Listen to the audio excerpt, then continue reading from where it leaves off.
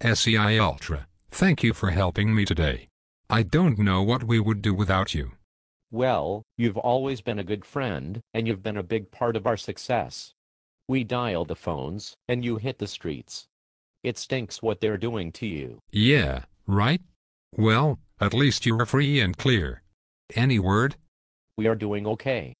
They keep trying to make us look like you guys, but with all the letters, SEIU, FC, SME, OFA, HCAN, the public gets confused. Plus, we have a lot more money than you, so our lawyers are better. You get lawyers. Those would have been nice. So we're almost finished cleaning up the underground lair. We've wiped the computers and shredded all the documents, just like the secretary wanted. All that's left now is to sign the W-4 and start my new life as Green Jobs man.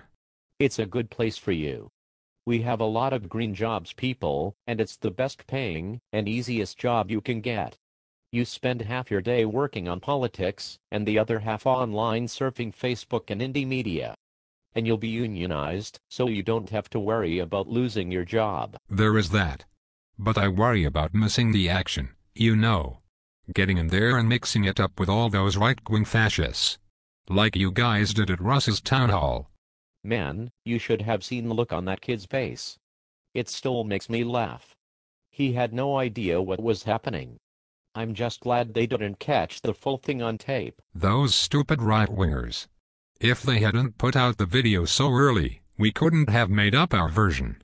No one ever accused those fascists of being clever. They probably can't even spell. Alinsky. I'm surprised you attacked him, to be honest. You should have gone after one of the teabaggers. They are the ones we wanted. Look, in the muscle business, you go after what is convenient, not what's ideal. We got the story, and that story got out, and the Tea Party was smeared as being a bunch of violent thugs.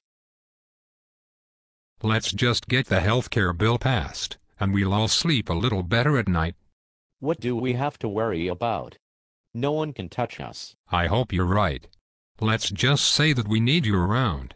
With ACORN gone, SEIU is the only hope for the Carnahans to get elected. I do not want to be there if that doesn't happen. Yeah, she scares me too. I get chills just thinking about it. Stop talking about her. Well, it's time to lock up. I've got some petty cash left from our last housing grant. Do you want to go to the loyal or should I give my employees their last paycheck?